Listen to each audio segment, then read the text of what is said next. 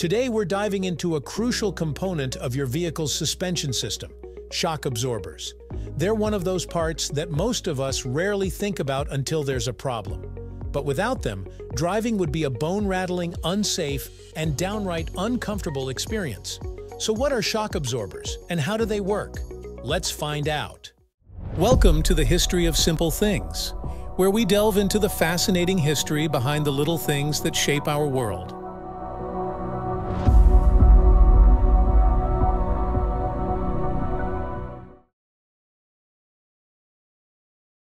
To start, let's talk about what shock absorbers actually are. Simply put, a shock absorber is a mechanical or hydraulic device designed to absorb and dampen the impact of road shocks. They're a key part of your car's suspension system, which also includes springs, struts, and other components. While springs support the weight of the vehicle and cushion it from vertical impacts, shock absorbers control the unwanted motion caused by those impacts.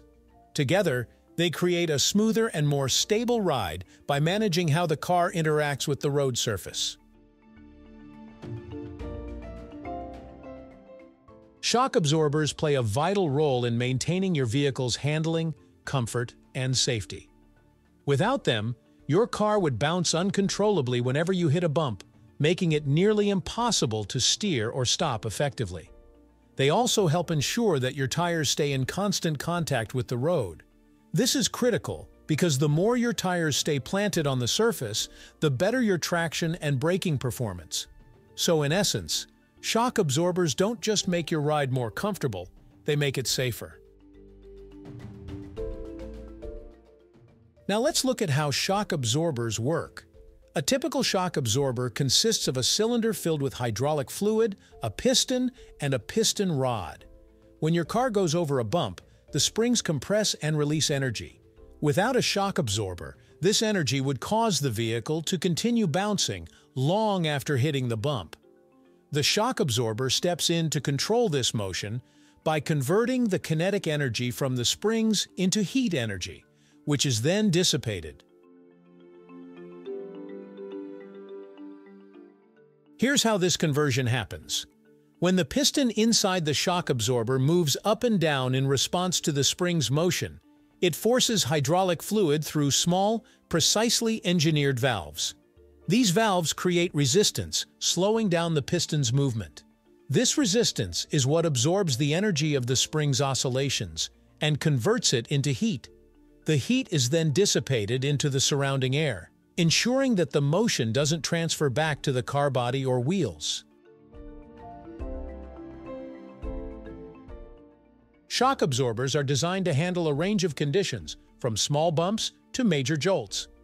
To do this effectively, they're often built with a twin-tube or monotube design. The twin-tube shock absorber is the most common type, consisting of two chambers, one for hydraulic fluid and one for air or gas.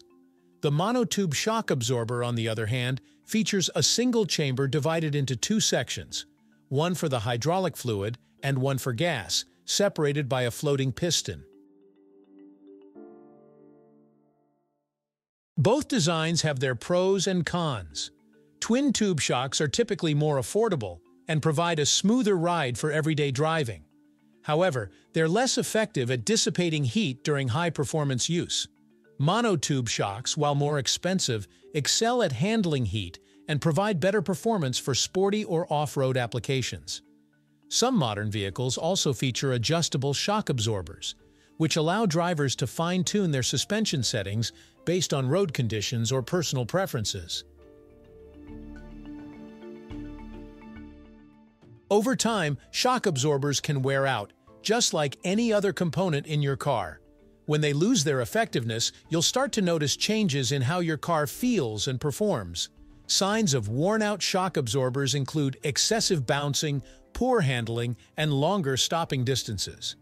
You might also hear unusual noises coming from the suspension or notice uneven tire wear, which happens when the shocks can no longer keep the tires firmly planted on the road.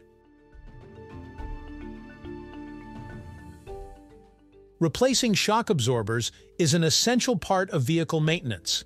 Neglecting them can lead to more significant problems, like damage to other suspension components or even loss of control in extreme situations. Experts recommend checking your shocks every 50,000 to 100,000 miles, depending on your driving conditions. If you frequently drive on rough roads or carry heavy loads, your shock absorbers may wear out faster. Now let's address a common question.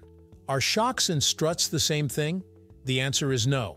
While both perform similar functions in the suspension system, they're different components. A shock absorber is a standalone part, whereas a strut combines the shock absorber with other suspension elements like the coil spring. Struts also play a structural role in the vehicle's suspension, whereas shocks are primarily focused on damping motion. Depending on your car's design, it may have shocks, struts, or a combination of both.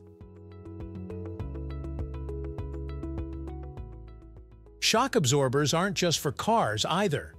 They're found in a wide range of applications, from motorcycles and bicycles to industrial machinery and even airplane landing gear. In high-performance vehicles, specialized shocks are designed to handle extreme conditions, such as rapid cornering, heavy braking, or intense off-road use. These advanced shocks often include features like adjustable damping rates, remote reservoirs for better heat dissipation, or even electronic controls that adjust in real time based on driving conditions. Speaking of technology, modern vehicles are increasingly equipped with electronically controlled shock absorbers. These systems use sensors and actuators to adapt the damping force dynamically.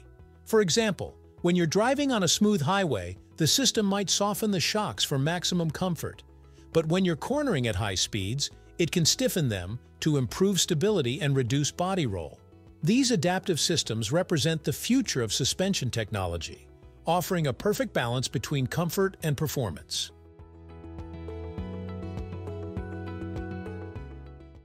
So there you have it. Shock absorbers might be out of sight, but they should never be out of mind. They're essential for a safe, comfortable, and controlled ride. From their basic function of damping motion to the advanced technology of electronic systems, they play a pivotal role in modern transportation. The next time you hit the road, take a moment to appreciate the engineering marvels working tirelessly beneath your car.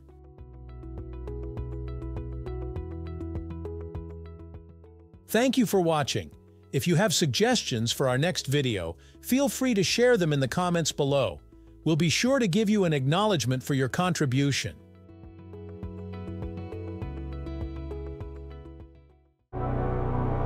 Thank you for joining us on this journey through the history of simple things. Don't forget to like, subscribe, and stay tuned for more stories woven through the smallest details.